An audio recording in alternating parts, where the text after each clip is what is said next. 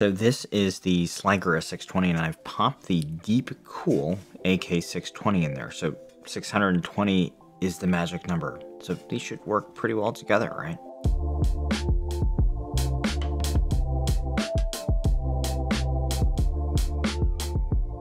Welcome to Machines and More. So I like happy number coincidences. Here you got a dual tower air cooler, ARGB, and this digital display tells you the CPU temp or the CPU utilization.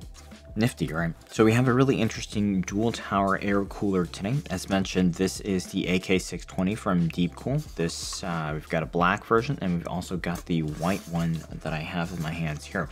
Full disclosure, these were provided by DeepCool for the purposes of making this review. Big thanks to them for their support of the channel. However, I'm not compensated for this review. The research and the testing, these are all independent, and the manufacturer has no say into this review, neither do they have a preview of this content. Okay, so features: 2 towers here, 6 dual loop heat pipes, and you've got a full copper cold plate. I assume it's nickel plated. It comes equipped with 220mm FK120 fans that go up to 1850 RPM. So assume the 620 naming convention, 6 for the number of heat pipes and 20 for a 120mm fan here. So, you know, it's a happy match, right? So the marquee feature here is the digital display. It clicks in magnetically, okay? And there are just 2 cables from this that run to your motherboard. One is an ARGB cable that will connect to a 5-volt 3-pin ARGB port, and the other one connects to a USB 2.0 header to get the CPU temp or the utilization data. These cables are fairly well concealed since they sit in a groove, and if you mount the outboard fan over it like this, you really won't see that cable because it sits into here. All right, so that's a nice touch. The other 120mm fan is designed to sit under the display, right under it, which will cover it because you're going to view your case like this typically. So out of the box, this fan is set up to exhaust out the rear of your case. If you want it, you can flip the fan so that they can intake from the rear, since they just use regular fan clips, so that's nice. But one thing to note, the display cables can become a little bit susceptible to rubbing against the exposed fan blades right here, so do take note of that. The entire assembly, assuming you're able to mount the fans flush or lower than the display on spec, it's 162mm, and I measured it just a tad over that, so it is a bit on the taller side for a 120mm fan tower. The display, it does add a bit of height, right? So for example, the Scythe Fuma 3, when I tested it, measured in at about 4mm lower.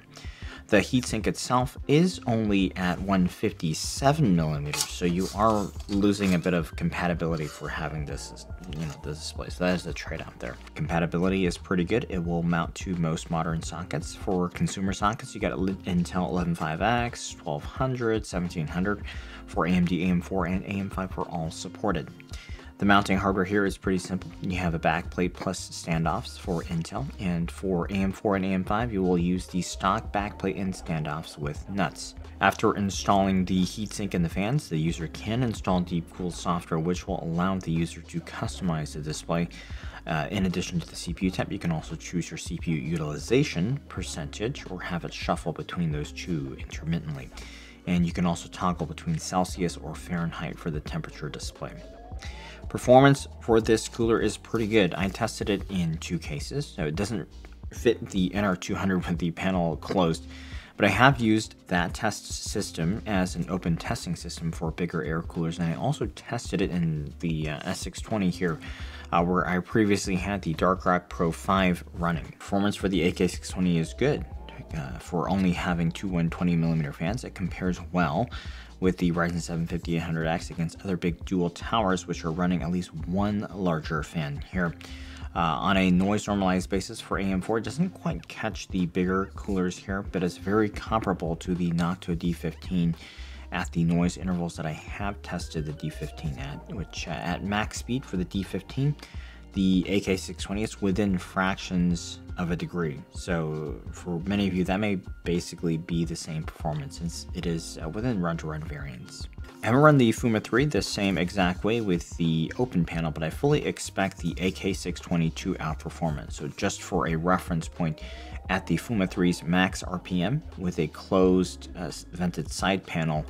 The Fuma 3 runs at about 72 degrees under similar conditions. In the Sliger S620, where this cooler fits with the panel closed, we're running here with a 12700K, and the AK620 actually passes the Dark Rock Pro 5 by a couple of degrees at a noise optimized level, and that is really impressive. This is only running at 1270 RPM here, so this could be a very, very quiet cooler for this case. Let's take a quick listen to the noise profile here. So I did detect a hint of motor inconsistency at the max RPM, just a little bit of whine. Take a listen here.